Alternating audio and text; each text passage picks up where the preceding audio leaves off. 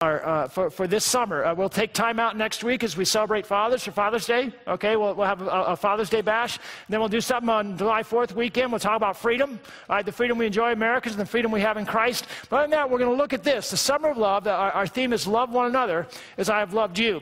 And the springboard here is that Jesus gave this command on Maundy, Thursday. That's the night before he died. He knew things were going to change, right? He knew that he would no longer be with his disciples in the same way. In a sense, it opened up the time in which we live. We know Jesus is with us, but we can't see him, right? And we can't put our hand in his like we can feel it, right? And he's not there to give us feedback all the time, right? When we foul up, he's not there to put his arm around and say, let me show you this should have been done. Or we can't watch and see what he does. It's a different time, right? And on that night, he established the Lord's Supper where we're to remember his presence, right? And he gives us himself, his body and blood to seal that presence to us, but we remember that he's with us. But then he washed his disciples' feet, and he says, do like I've done to you. And then he says, a new command I give you, love one another. As I have loved you, love one another. He says it 5 times that night. 5 times. And I know that we talk about up, in, and out around here, our relationship with God and relationship with each other and relationship with the world, so to speak, with everyone else. But the one another's are so interesting. They always talk about Christians with one another. It's so many, and other than the 5 in John 13, 14, 15, there's like 47 others in the Bible. There's 47 others in the New Testament, and the apostle is always writing to Christians. By the way, the church, the word is ecclesia, it means a gathering, right? So it's always talking about this family of God in Christ. And all of the one another's are about our life together. This is how you live. You live practicing these one another's. That's what it is. And so that's our focus today. And for this whole summer, we're going to talk about this gift that God gives us to live as his family in the one another's. Today, it's about patience. Love is patient. You like that? Now, I love this picture, and you just found a great picture, by the way. It was really cool. But I want you to remember, love, when we say is patient, isn't just being passive.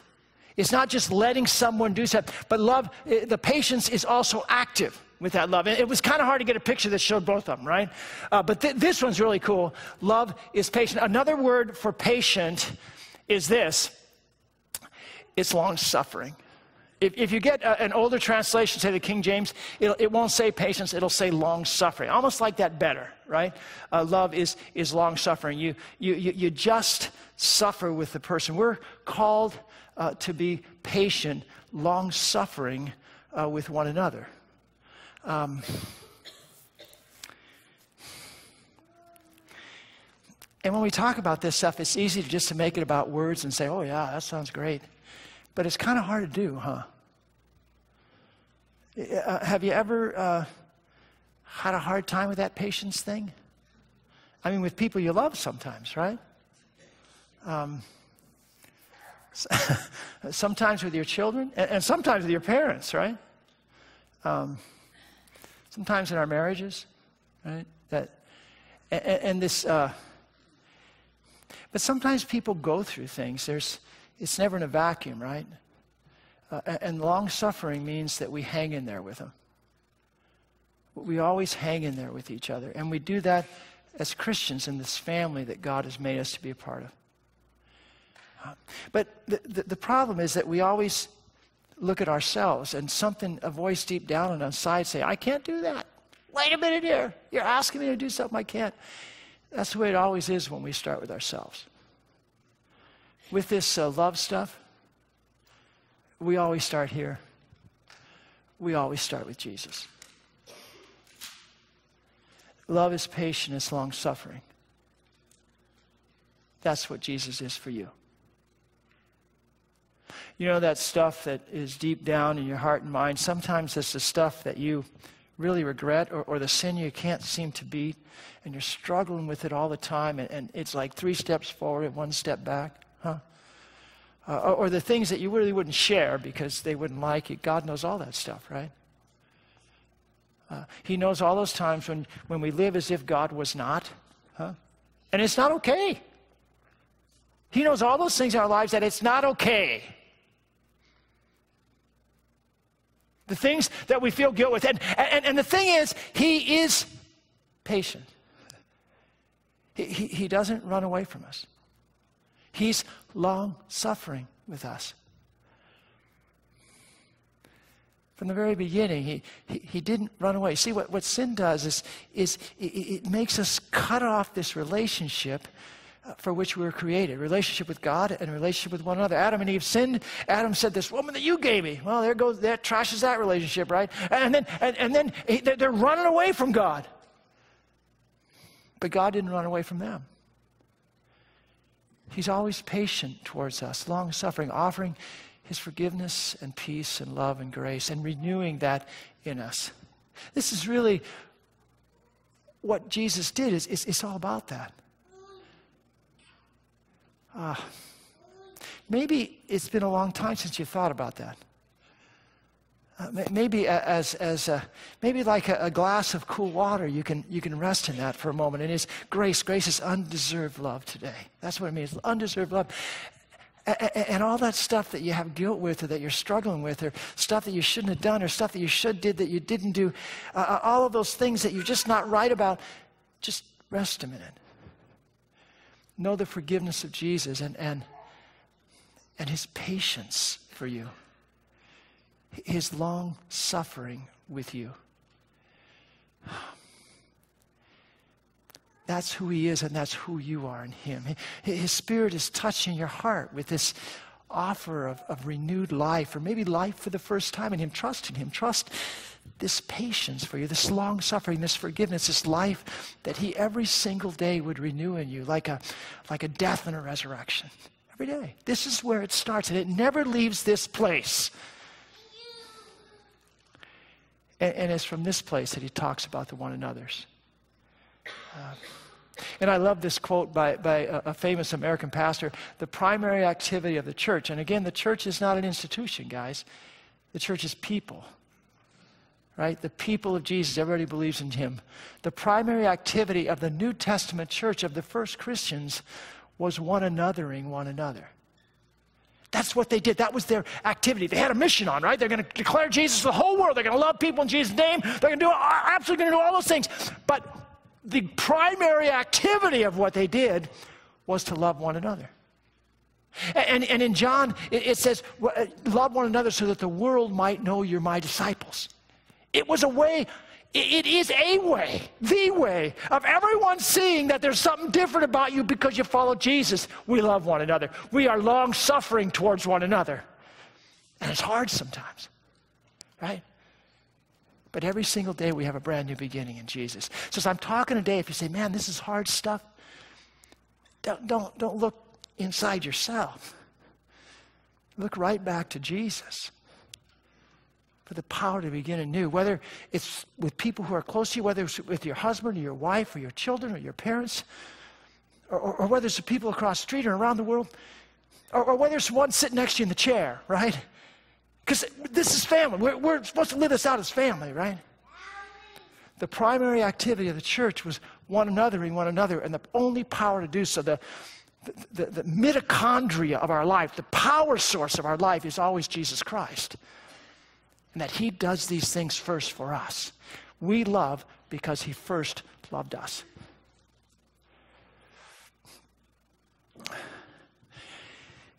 We're going to look at some texts that flesh this out for us. It's you have this thing out here, right? But it's like, what is it, Aristotle, the chair, right? You got the chair up there, but you don't know what a chair is till you sit in it, huh? We're going to look at some passages that flesh out this idea of patience with respect to love, all right? And in this one, Ephesians, it starts out, live a life worthy of the calling you have received. In other words, God is not just banging us on the head telling us what to do. He's reminding us of who we are, the calling. What calling is it talking about? We were called by the gospel of Jesus Christ. We were called as the Spirit of God touched our hearts with the grace of God in Jesus Christ. We were called to be Jesus people, huh? So live a life worthy then of who you are. And who you are is by grace through faith, right? This is always the foundation every time in the Bible when it shows us how to live. This is the foundation. So it goes on. Be completely humble and gentle. Be patient, bearing with one another in love. Humble, it's a frame of mind. It's an attitude. In Philippians 2, it says, have this attitude in yourselves that was also in Christ Jesus. And it talks about how even though he was true God, he came to be a servant. And so this humbleness then is to be reflected in our lives. Even though we are children of God through faith in Jesus Christ, children of the King, we're to be humble. We come to serve, not to be served. And this attitude continues in this gentleness, this meekness. This is not like meek, like little small voice, meek and mild, go ahead and step on me. No, this is not somehow taking the masculine out of the church, out of the people of God. Meekness here is receiving from God our identity and who we're supposed to be. We meekly come to God and receive these things from him, and we live in him. Does that kind of make sense to you? This is the foundation. So we're, as a servant, we receive who God has made us to be. And in that foundation, then we can be patient and long-suffering with one another. The one another's are always talking about Christians, how we treat one another, how we live together, bearing with one another in this love, this agape love that we only know in Jesus Christ. And no matter what it takes, Jesus did it. No matter what it takes, we hang in there with each other. All right, we bear one another. We are long-suffering. We're patient with one another. My daughter, I remember when she was, it really sticks with me because I thought it was so amazing. She was like in 7th, 8th, 9th, 10th, 11th grade, right in there, right? And she had 2 younger brothers. They're all awesome kids, but they went through a time where the 2 brothers were kind of jerks to her. Can I say, is that bad to say? But I love my kids, but they kind of were. And I saw my daughter first get frustrated, right? And I didn't quite know how to go in. And then I saw the most amazing thing. She made a conscious decision to love them and be patient with them. She never returned evil for evil. It really was amazing. And I remember watching that and thinking how it was all going to turn out. You know, and her senior year, when the guy came to pick her up from the prom, I got this call. I was in a meeting, and my boys called me. It was Jeff on the phone, but James was standing right there. And they called me, and they called me out of a meeting, which they knew better than that. But they told the guy that has the phone, we have to talk to Dad. We have to talk. Oh, okay. So I get on the phone, and Jeff said, he's here. What do you want us to do to him? Yeah. I'll never forget that. You know, I thought my brain was, who's there? You know, the guy. So do you see how this has changed now? She loved him into loving her, man, right?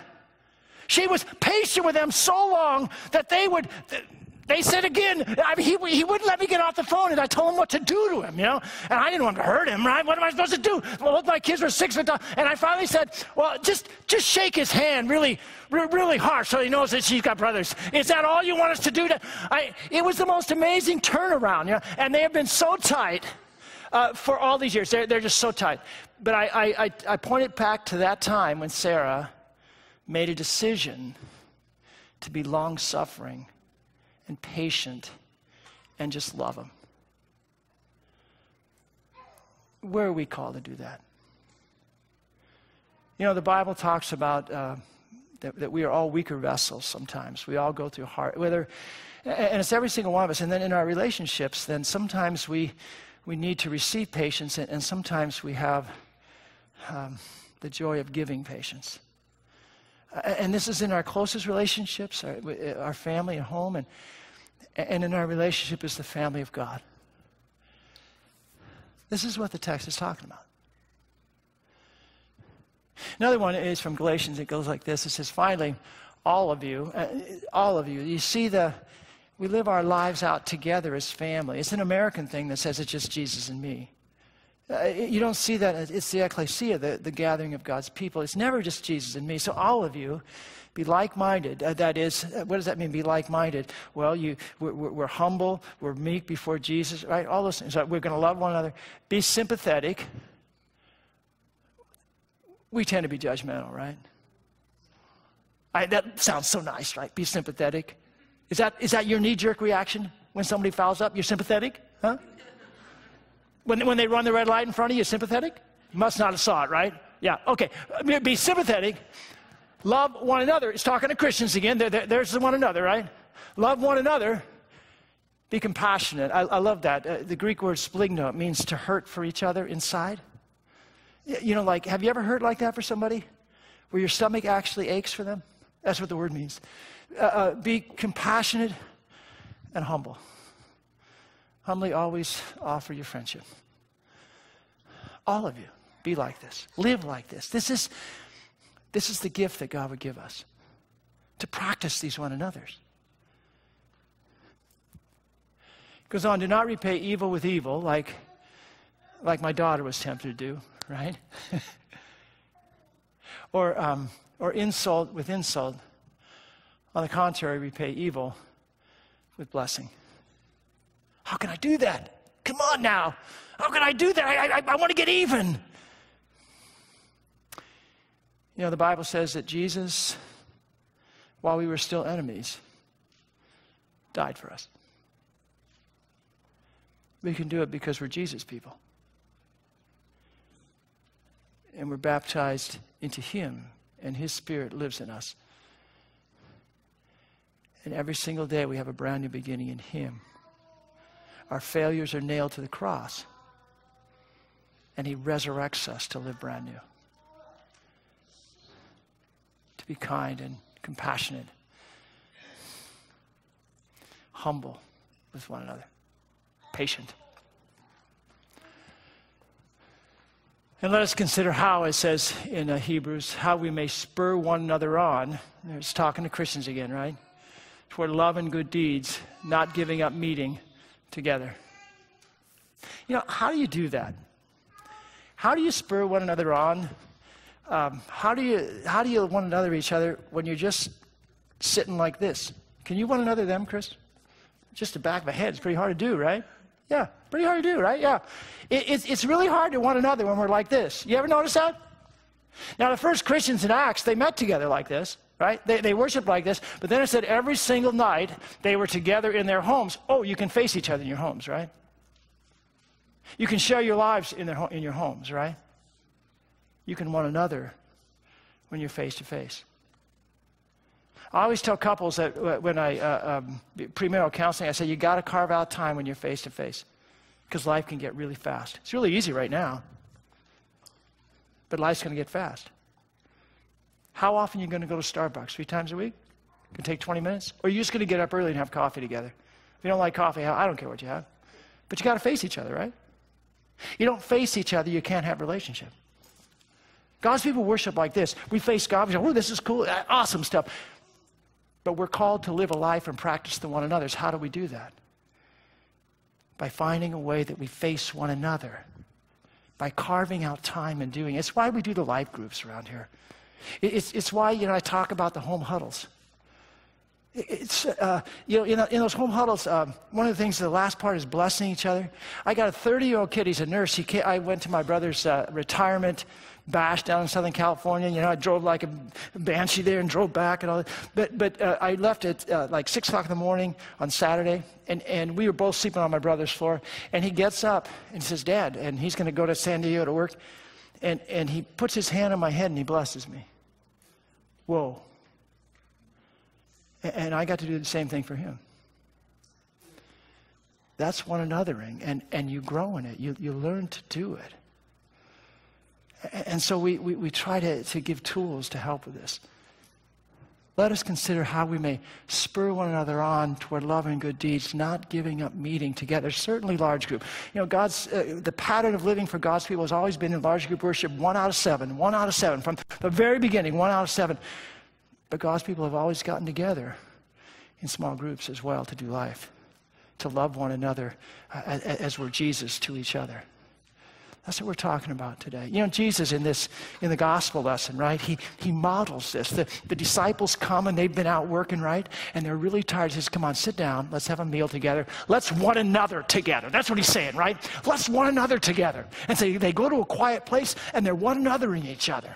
Right? He's listening, and he's talking, and they're bearing each other's burdens. All those things. They're doing this. But the thousands of people see where they're at, and they come, and they don't have enough time. And the disciples want to shut him out, right? They don't like him there. In fact, when it gets late in the day, but it says that Jesus has compassion on them. So now he's one another in the crowd, and he's teaching his disciples, this is what you do.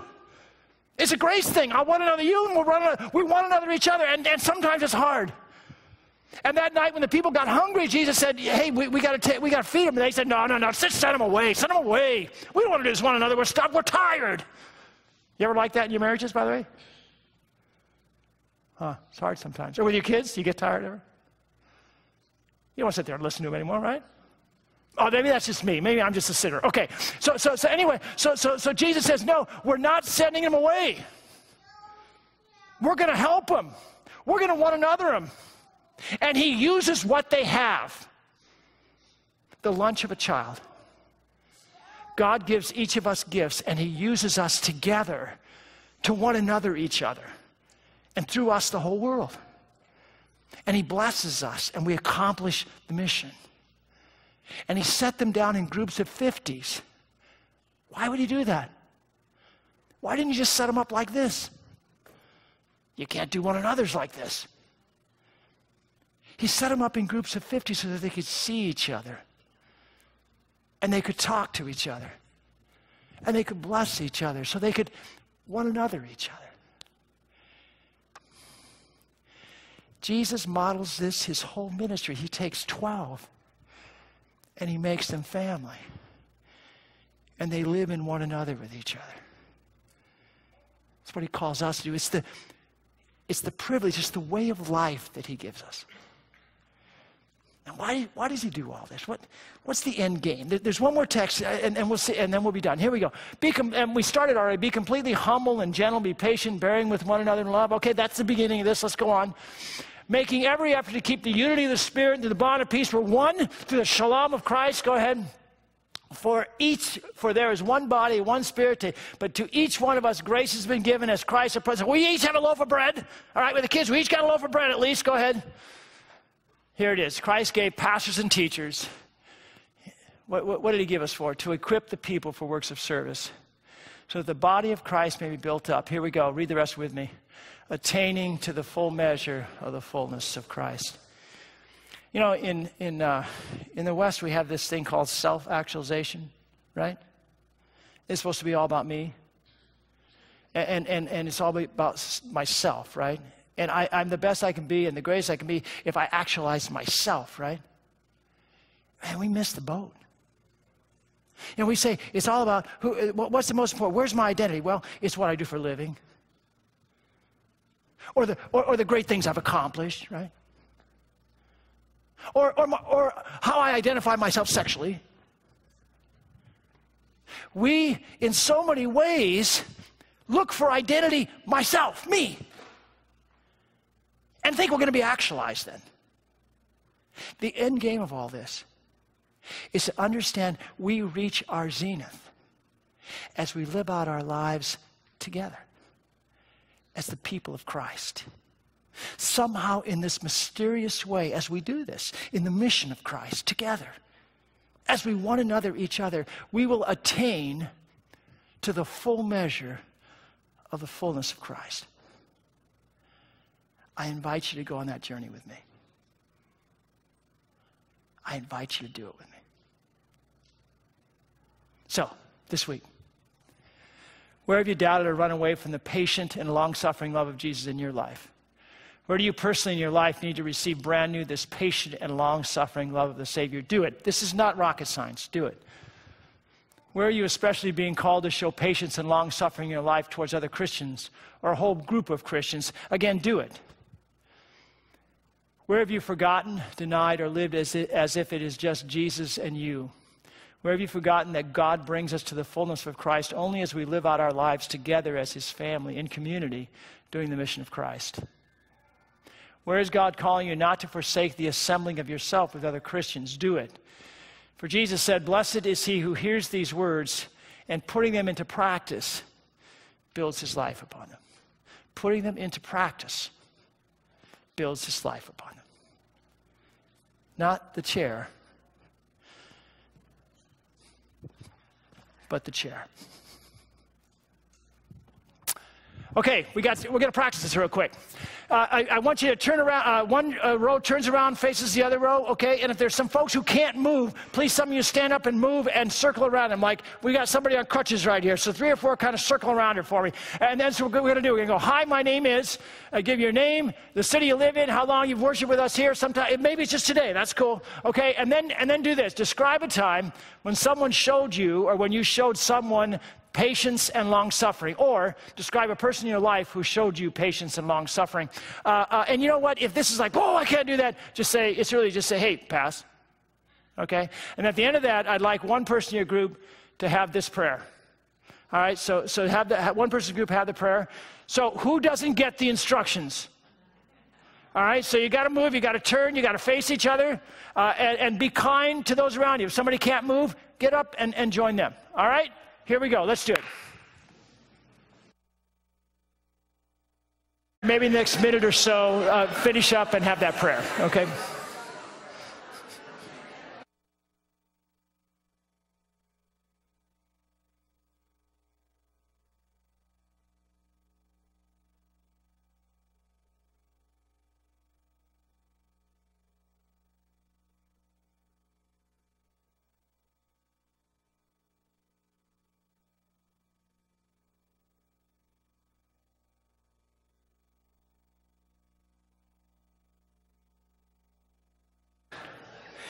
You know, we're going to, is offering next, Lisa? Is that right? Okay, we're going to go ahead and receive the offering.